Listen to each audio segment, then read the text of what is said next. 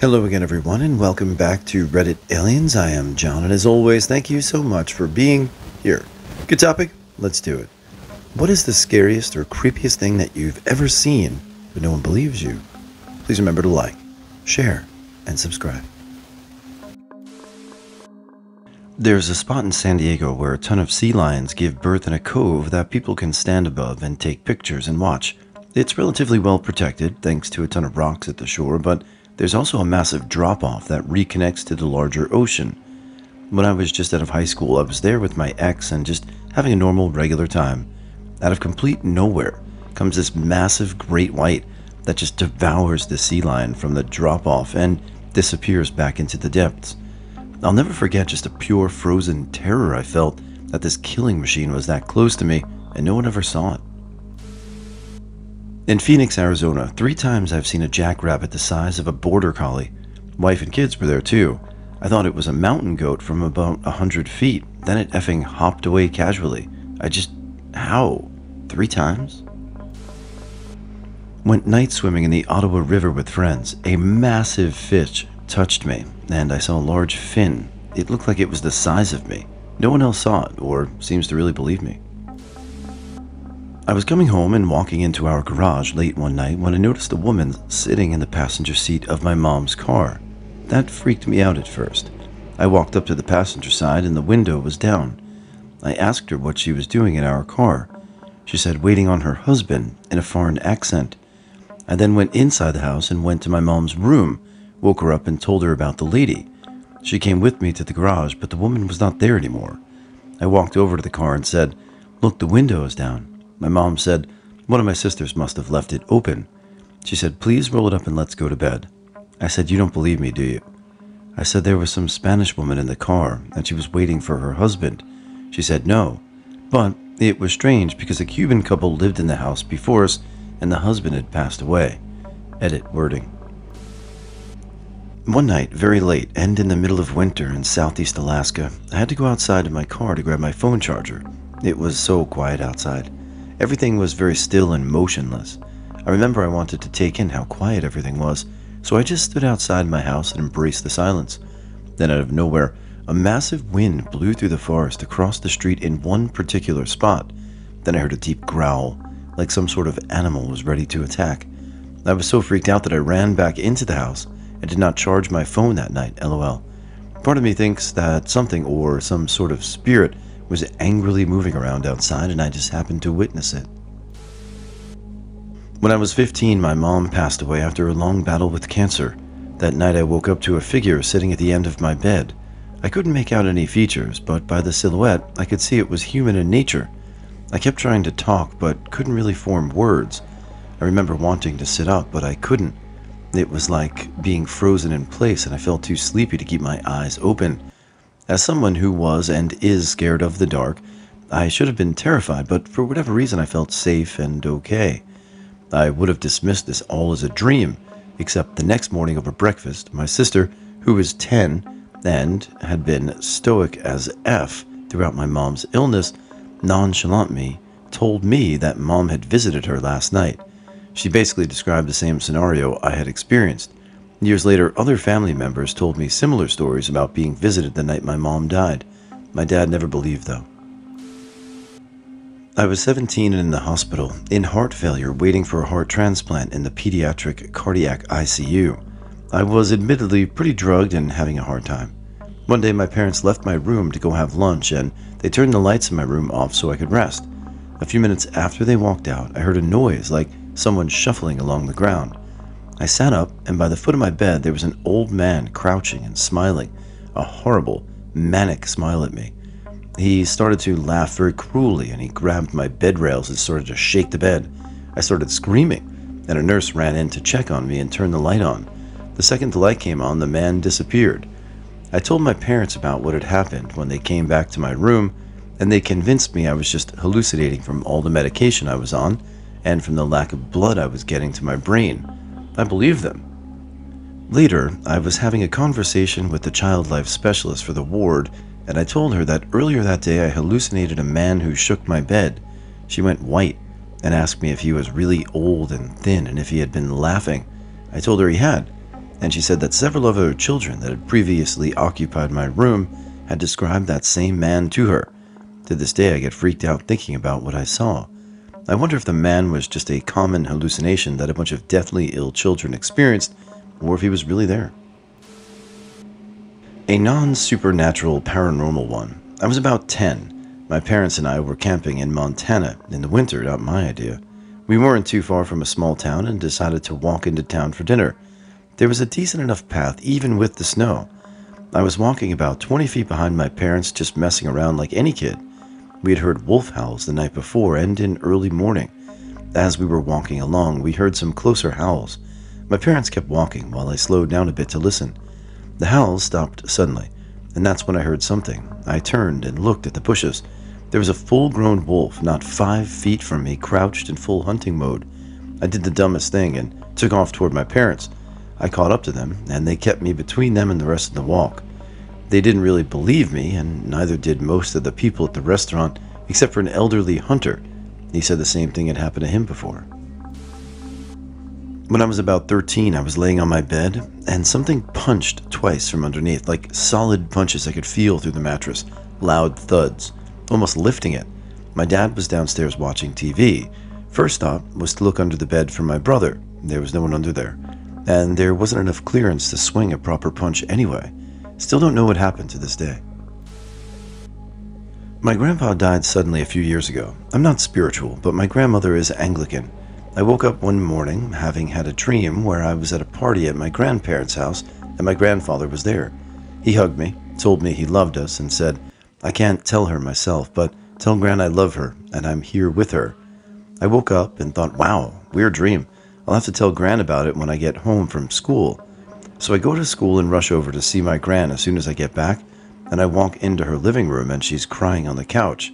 Very usual for her to cry like this. I ask what's wrong, and she starts telling me about what a horrible day she's had, and she finishes it all off by saying, "And the worst thing is, I haven't seen your grandfather in my dreams yet. Why won't he visit me?" It really was a jaw-drop moment for me. My dream, which came before her terrible day, was the answer she needed. To this day, I don't know how it could be possible, unless my grandfather really did know about that day and really did visit me. I've always been atheist, like my grandfather, but since that day, I've begun to believe that at least in some way our loved ones aren't gone after death. Spiritual, Anglican, believer, non-believer, I mean, it comes down to how you feel about, I guess, coincidence, whether you believe it or don't believe it, or maybe think it's possible, which is kind of faith in a nutshell. So, regardless if you do or do not, or maybe do now, you were there for your grandma in a time of need, which is pretty great, so thanks, Grandpa. SO and I saw an unidentified flying object. It was hovering over a lake we were sitting at. It was pretty close to us and made no sound. It was rectangle. It was night, so I thought I'm hallucinating. Just to be sure, I asked SO if he sees that thing over there, and he just said, "Wait, you see it too?" Both of us thought we were hallucinating. Many years ago, I did recovery for a funeral home and was sent to retrieve the remains of an elderly woman from a hospital morgue. As I loaded the gurney into the hearse, I heard the voice of a child say, "Tell them Mommy wants to wear her blue dress."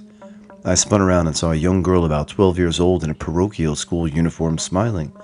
Then she waved by and disappeared. I told the funeral director, who laughed, but days later he told me that when a relative brought in a blue dress for the service, they told him that the woman had lost a daughter at a young age when struck by an auto walking home from Catholic school. I lived on the 5th floor of a very old apartment building while attending school. It was a small apartment, 3 rooms with a single entrance. I was laying in bed reading a textbook when I looked up because of some movement. It was a tall, slim, middle-aged man dressed in 1800s clothes.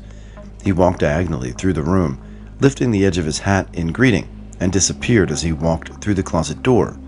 I had heard about weird things happening in this building and mentioned this to a neighbor who just stared at me. When I was in college, I would go to Joshua Tree National Park to rock climb over spring break. Around dusk one night, my buddy and I were hanging around camp. A huge lizard walked onto a rock about 20 feet away. The lizard's body was at least 3 feet long without a tail, and probably about a foot thick. We watched it for a good 10 seconds before it scurried away. I've been to JT dozens of times, but I've never seen anything like that since. I used to work a retail job at an old church building that was said to be haunted. Doors would slam, lights would flicker, things would move, etc. One day I was organizing crap down in the basement with a coworker when she started to freak out. I turned around and behind some boxes she found a hole in the drywall that exposed a cavity in the stonework behind it. In the hole was a small, ornate wooden box. It was an empty coffin designed for an infant. I told my boss about this, and the box was promptly sold later that day to some unknown buyer for a whopping $7. All the weird paranormal stuff ceased shortly after. When I was 12 years old, me and my buddy from the same building used to ride bikes together. We used to store the bikes in the basement, which was very creepy and dark. We always went together to retrieve the bikes. One morning I was behind her with the keys, and she asked me to give them to her. I saw a hand waving at us through the frosted glass. I showed it to her, and she saw the same thing. We didn't utter a word at the same time, started to run upstairs screaming. Their apartment was on the ground floor. We were screaming at her parents and described the same thing pretty much at the same time. Her father went downstairs immediately and opened the basement door and looked around. The basement was very small. There was no other escape route from there. No one was there, and no one believed us. We never stored our bikes there ever again. When I was 7, my 4-year-old sister went missing from our home during the night. I looked for her everywhere, and then went to bed. Didn't tell my parents. Went to bed. In the AM, she reappeared at breakfast, and when I asked her where she was, she said she went to play with her friend. Fast forward a few weeks. I hear giggling outside our bedroom window at night. Again, my sister's nowhere to be found. Following the giggles, I lifted myself up to see out the window just as what I can only describe now, a filthy, black-eyed child staring back at me growling, also lifted itself up. This being smelled like hot garbage, by the way. To this day, my sister denies any of this and says I must have been dreaming. About 15 to 18 years ago, when my grandpa passed away, my grandma stayed in my parents' house for a week or so. Our apartment was small, and we had a 5-meter-long corridor that connected 3 rooms, one from each end and one on the side with a doorway, but no door. I stayed at the side room, my grandma on one end, my parents on the other end. Every single night that my grandma stayed with us in the apartment, at around 1 o'clock, I could hear heavy steps that made the floor creak. The sound was like someone stepping on sand wearing boots. I could hear the steps behind the wall, and every time the steps would get close to the doorway, it was dark, but I could still see. So when the steps reached the doorway, I would see no one, but still could hear the steps moving further towards the room where my grandma was sleeping. I was a little kid at the time, so the situation would make me shit my pants. I was too scared to move or to make a sound. And the next day I didn't tell my parents, God knows why. But after a week, when my grandma left, I stopped hearing those steps, and when I told my mom, she jokingly said that it was my grandpa looking for our grandma. A ghost lady standing where my bedside table should be. I'd been asleep and reached to the table to get the water bottle when I felt a hand touch my arm. I jerked back and saw the lady holding out her hand to shush me like a child. She was whispering to a man standing beside her. There was a lamp on across the room, so I saw them very clearly. I shot out of the bed and hit all the lights, and they vanished. Didn't see it, but heard it. My friends and I got a cheap set of walkie-talkies from Walmart, and were playing around with them in the middle of the day. There's a bit of silence as we're trying to figure out the volume, and out of nowhere there's a male voice saying, "Mayday, Mayday, Mayday," that comes through all of our walkie-talkies, and it definitely sounds like it's from one of those aircraft headsets. We try to answer back, but there's no response. I call non-emergency, but they say there weren't any reports of distressed aircraft or shifts, or even if there were, they couldn't do anything about it. Alternatively, a couple months later, I saw a plane with an engine on fire go over my campus, but apparently no one else did. I love vintage items and naturally shop in antique stores often. A few months ago, I was in an antique store near my house and noticed a humble but beautiful dresser with a tag that read, "Made in 1800. I opened the top drawer to inspect it and got this very strong, sudden vision. I don't really know what to call it. Suddenly, I was seeing things through the eyes of a woman in the top floor of an old farmhouse, standing in front of the dresser, opening the drawer. I can tell you what the room looked like around me, what I was wearing, and I got a sense that she was shorter than me. I'm 5'7", so slightly above average height for women in the US. I immediately burst into tears. It was overwhelming. I've never had anything like that happen to me before. A couple years ago, I was driving down a local FM road in Texas, basically the smaller, usually two-lane highways that connect city to city down here. Well, this particular stretch is outside of town, and it's a sunny Sunday afternoon, and I'm by myself. I come to a stoppage in the road where another relatively major road has a T-shaped intersection. I come to a yield to turn from the top of the T right onto the bottom road.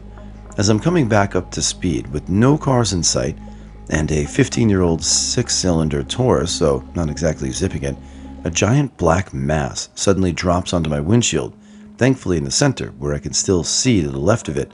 After I stop screaming at the top of my lungs, I realize as it begins to flutter its wings away that a full-sized turkey vulture, trust me, the name fits, they are huge birds of prey, had just swooped down onto the front of my car, perhaps mistaking a leaf or something on my hood for a rat or something.